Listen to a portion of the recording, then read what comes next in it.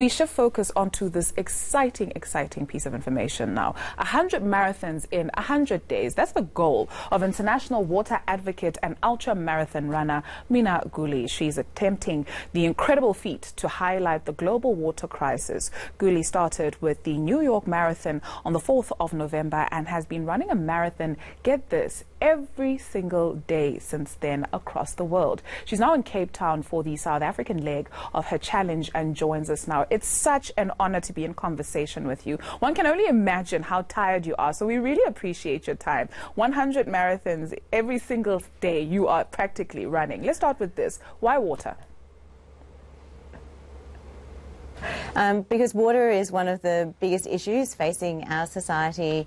Most people in the world don't know that experts predict that by 2030 there's going to be a 40% greater demand for water than the supply of water available. I think in places like right here in Cape Town, a lot of people really understand that water is a scarce resource. And my goal in running in these places is to show not only that we have a problem, but to raise awareness of the problem around the world, to take the stories of places like Cape Town out to the world through the voices of local people, and to say to the world, we have a water problem and we need to join together as one community, as one society around the world, and say, let's save water, not just for us for now, but for the next generation and for generations to come. Indeed. You have been to a number of countries around the world: France, Italy, Uzbekistan, Hong Kong, China, and the list goes on. And you still have some way to go because you're also heading out to Lesotho, our neighbors, in a few days. When you get to these countries, what is it that you say to people, and what's been the response from people? I think there are a couple of things that normally come up in the conversations. The first is really to highlight that water is the fundamental building block of our societies and our economies. We think in big cities, even places like Cape Town, that when we turn on the tap, water will come out. I noticed in places like New York and Paris and Rome and some of these big cities, people just expect that you turn on the tap and water is there. We often forget that water actually goes into everything we use and buy and consume every day. So water goes into the clothes that we wear, the food that we eat, the power that goes into our computers and our lights. If you think about just what you're wearing today, the great outfit took more water to make than all the water you have drunk in your entire lifetime.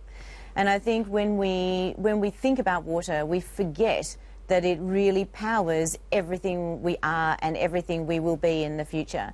So I meet people along the way. I talk to farmers in places like France, and I've spoken to fishermen in places like Uzbekistan about their experience in water and their experience in water crises.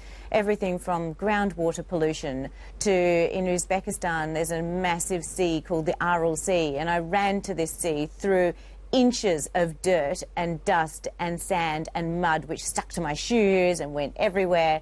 And I spoke to the fishermen, and they were telling me just how much the Aral Sea has been pushed out. So it used to be the 4th biggest inland ocean in the world, and it's now less than 10% of its original size. You can run from 200 kilometres from where the port used to be to where the Aral Sea is now, and that's happened over 30 years. And I think, really understanding that when water is a building block and when we are using it faster than it can be replenished, we're going to end up with societies like the society around Moynak at the Aral Sea, which has collapsed from an economic perspective, from a business perspective, from a jobs and growth perspective, and all of these things. This has become a microcosm and an example of what I think is going to be the problem going forward unless we arrest this overuse of water. So the big message I have for everyone is we need to save water, not just in places like Cape Town, but around the world. We cannot afford to take water for granted. We need to make saving water famous, and we need to make it so famous it's not just the right thing to do, it becomes the only thing to do. Sure, Mina, you really get it when you paint that picture when they say that the next biggest war will be fought over water. Let's talk about the marathons that you run. Just how many kilometers do you run every single day? 42.2 kilometres. When you say it, it sounds like really crazy, okay? But when I came up with this idea, the reason why I chose, and it's even more crazy because I'm not actually a very good runner. I know that South Africa is the home to some amazingly good athletes, and that's not me. I'm just a normal person who said I just want to stand up and do something to raise awareness about this issue, and I chose to do it by running. I chose to do it by marathons because it's the closest distance to 40, and 40% is the number that experts predict that we will be greater than our supplies available of water. It's also 40% of people around the world right now are suffering from some kind of water crisis. So for me, this is about the symbolism of water. It's actually not about running. So when people, like, you ask me, oh yeah, it's how far are you running every day? And I say it just sounds a bit crazy. But yes, I'm running a marathon every day. Yeah. So you guys celebrated Christmas, I was running. You have New Year's Eve, I'll still be running. The seasons will change, I'll still be running. It just, yeah, it seems a bit surreal. Yeah. But it's true. Yeah, and I get it, because you never also want to overstate your own accomplishments, but you're doing a great job, and this is such an important topic and an important issue. I just want you to perhaps just give us a message in closing up the conversation in terms of what it takes mentally, physically. You've spoken about why this is important for the world, but let's talk about you and your well-being. Who fills your cup, or what fills your cup? The next generation. I can honestly tell you that when things get tough, and now today is marathon number 55, so things are definitely tough.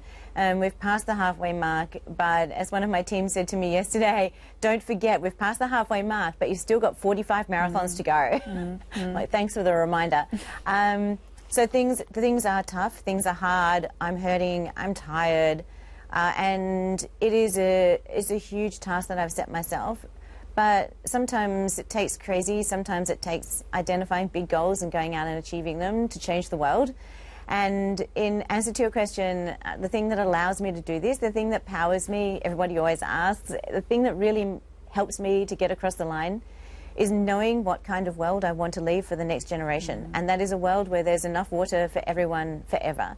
So when things get tough, I think about the faces of kids, I think about communities of children, I think about all the schools I go and speak to, the kids I run with in places like India and China and in places like Africa, where I have throngs of children coming and telling me we want a better future. We want a future where we have enough water for all of us forever, not just for now, but so that we can achieve our dreams now and in the future. And so if there's one thing that keeps me going, it's knowing that I am somehow inspiring those children, I am somehow creating a better world for them, and that hopefully that better world means that we have enough water security always. Only those who are crazy enough to think they can change the world actually do. Mina Guli, such a pleasure chatting to you. Thank you very much, and all the best with the long journey ahead.